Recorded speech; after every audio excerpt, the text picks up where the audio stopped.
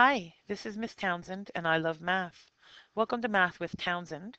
This is the Grade 9 Academic Analytic Geometry Summative, question number 9.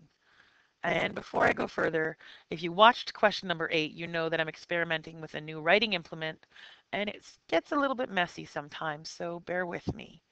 Okay, on to question 9. It says find the equation of the line through the point A0 and the point 0B. Now we have done an awful lot of math this unit where I gave you 2 points and I said find the equation of the line. In fact, if you go back a couple questions, you'll see that I do exactly that in question number 3. And in question number 4, I do similar things. So this is the same question. I've given you 2 points. I want the equation of the line. And I realize, yes, these points don't have numbers, but they're still just points. So what do? Well, we always start with y equals mx plus b. And we know that to find the equation of a line, you need to find the slope and the y-intercept. Well, look at this. That's the y-intercept, isn't it? If x equals 0, this is your y-intercept. Isn't it convenient that it's also called b? So I already have the y-intercept. Hooray! What I have to do, though, is I have to find slope.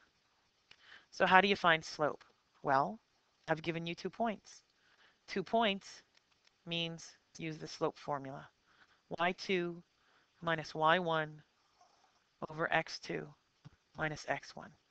So here's x1, here's y1. Here's x2, here's y2.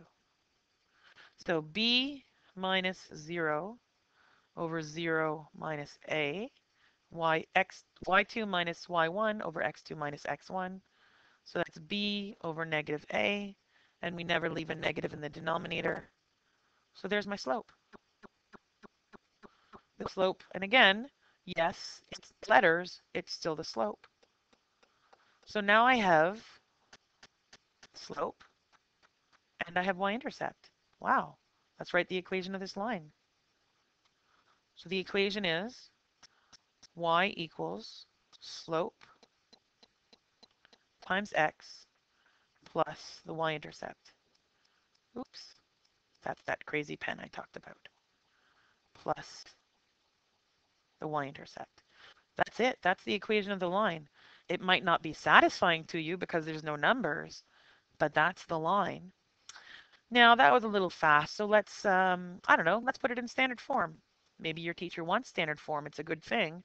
So for me, you know that I like to get rid of my fractions. So I'm going to multiply everything by a. So I'm going to have ay equals negative bx plus ab. Multiplied everything by a. Then I need to move this and this so that they're on the left side of the fraction, of the equation, sorry. So positive bx plus ay minus ab equals 0. And that's standard form. That's not bad at all.